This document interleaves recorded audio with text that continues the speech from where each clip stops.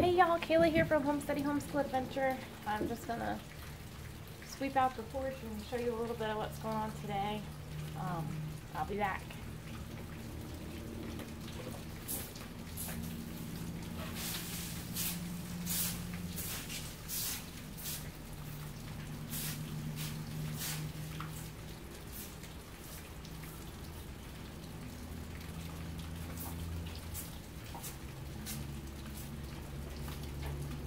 The rain is so slow. Well, I can hear it.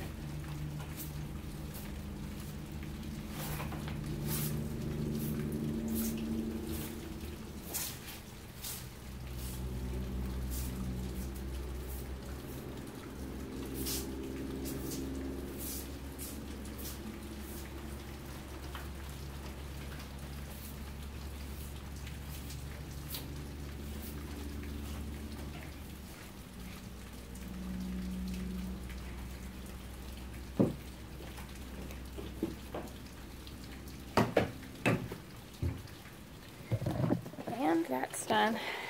We had a lot of leaves and stuff get under here from when Hurricane Ida came through.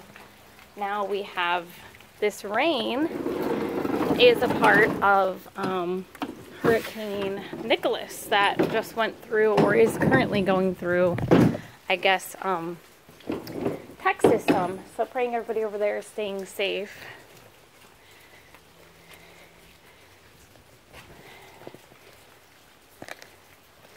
The girls used these dresses while they were running in the rain the other day, so we hung them up out here to dry. So those are nice and dry now.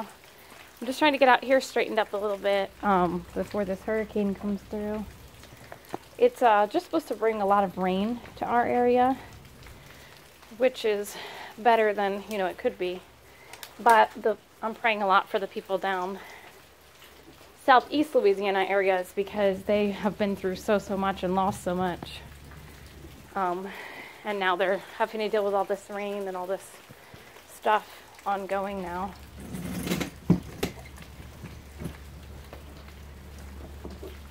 So, alright, I'm going to go in and see what's going on in the house.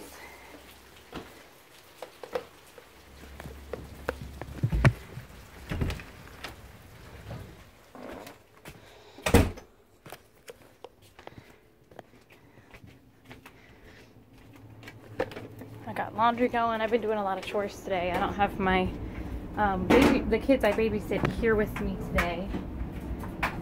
So I've just been catching up on house stuff and getting everything over here done. Laundry and dishes and...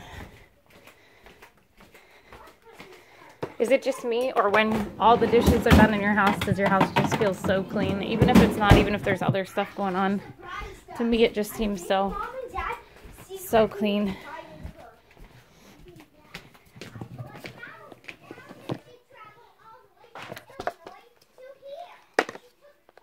My neighbor just gave us some chocolate, some coffee chocolate, so that was nice of him.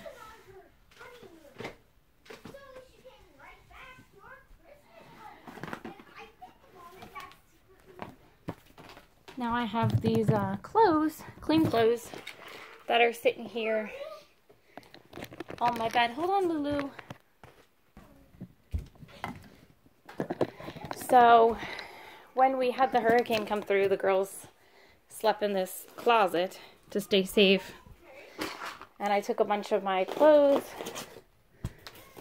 and all that out of the closet. So, right now, I need to come in here and get their blankets and stuff from the storm that they used, fold it up, and then I can put all my clothes back in the closet. I've been researching a lot about homesteady things because I want us to get much more self-sufficient and be able to start doing some things here around the homestead. We just have a small nice good size yard, but it's in town, so we're limited on what we're allowed to do as far as that goes.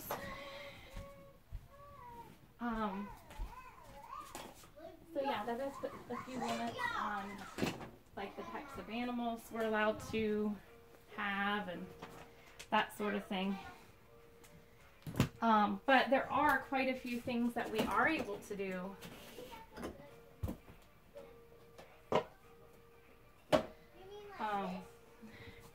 I don't know if you moms find Ninja Turtles and Sheriff Woodies and things like that all over your house. I'm sure you do. My girls are great at leaving things like that around. But anyway, and then these are clothes that got knocked down while they were in there from the closet, so I need to get those hung back up. But anyhow, my plan is to start a garden, a fall garden. We had a little experimental spring, summer garden that some things did really well and other things did not. So, I'm hoping that a fall garden will do well. We learned a lot from experimenting with stuff up till now, and so I'm really looking forward to being able to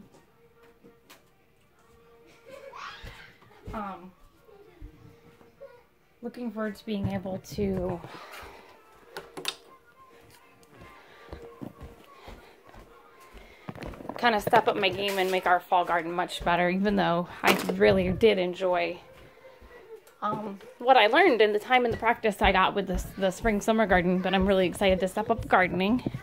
I want to get chickens. I want to definitely get into chickens as soon as possible. So that's exciting.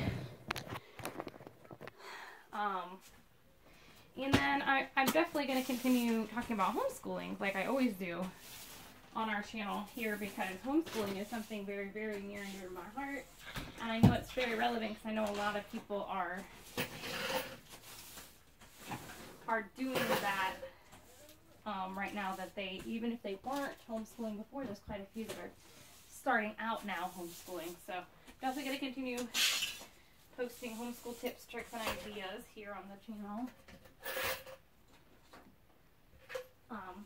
And I hope that you guys continue hanging out and leave comments and let us know what you think so far as my ideas for the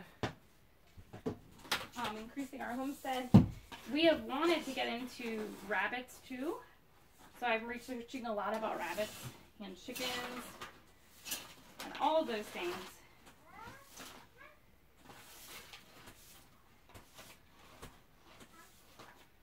Alright, closet is all swept out. Good.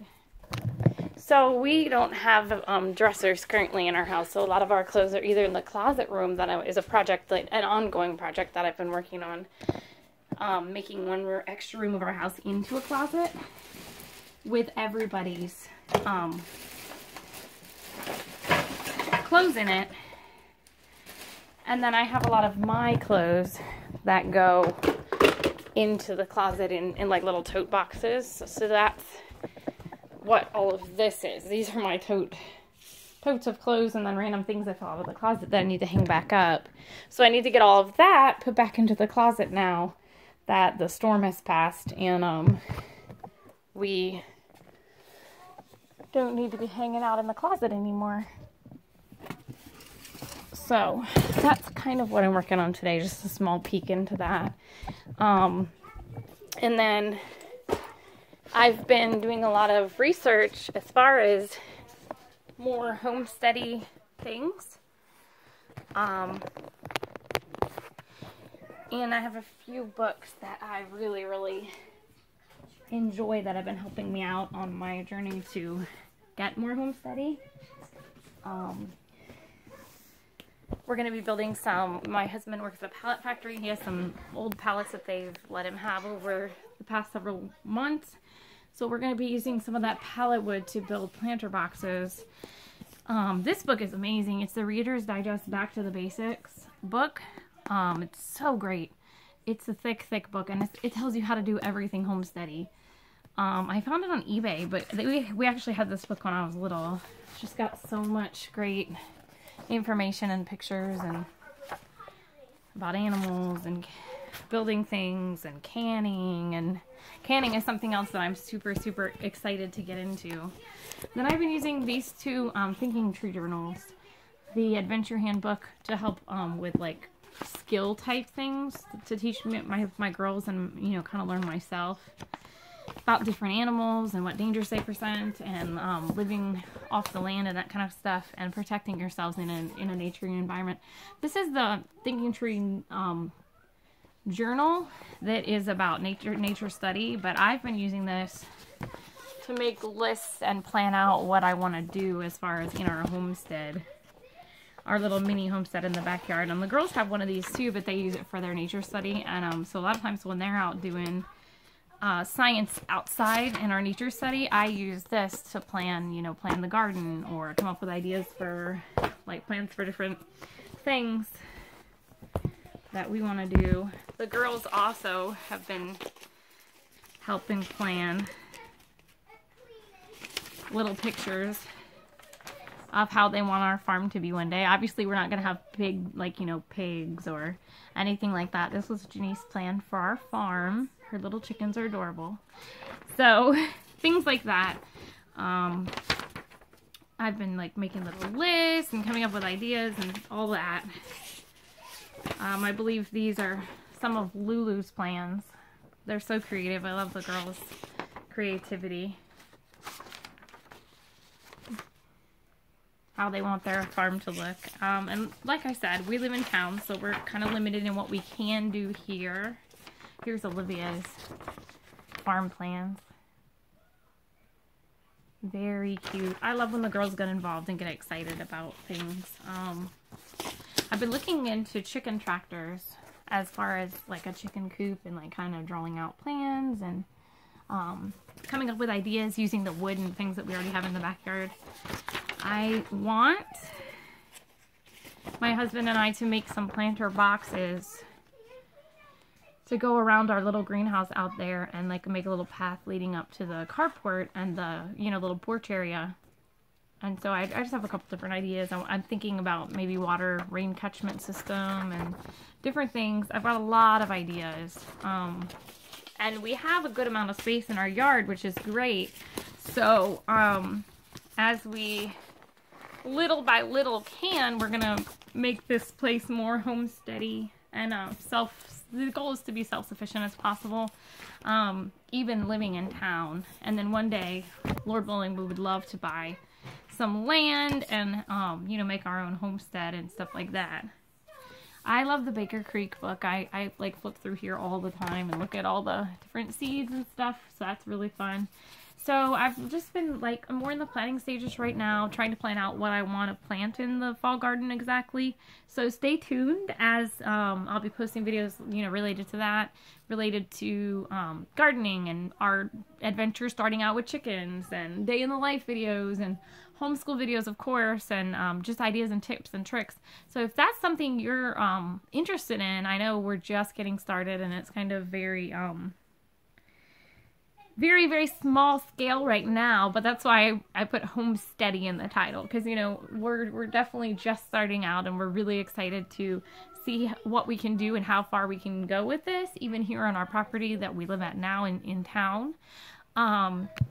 So if that's something you're interested in, you know, just family trying to love each other, love the Lord, homeschool, homestead, just learn how to be self-sufficient, then come along on the journey with us. I encourage you to hit that subscribe button, tell your friends about it, maybe share our videos to your page if there's one of the videos we've made in the past, or even this one that talks about our plans that you want to share with others. And honestly, more than anything else, I just want to be an encouragement and a blessing to other people, other families, other mamas out there who are trying to figure this out. And the world is getting crazier and crazier, and it just seems like we need to do something. We need to prepare in some way. We know that God is in control ultimately, and we put our trust and faith in Him 100% to protect us. But there's things we can do too to prepare our families such as learning to can, learning new skills, things that will help us in survival situations, and storing food, buying a few extra cans every time you go to the store.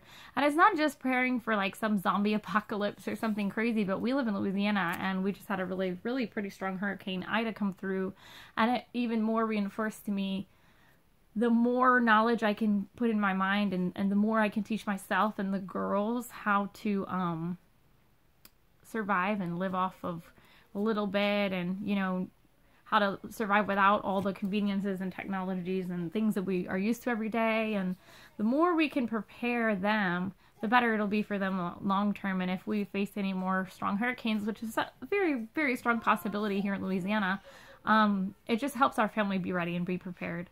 And if you want to see our journey towards those goals, then just follow along. Don't forget to hit the bell so you don't miss any of our videos. And I can't wait to see y'all next time.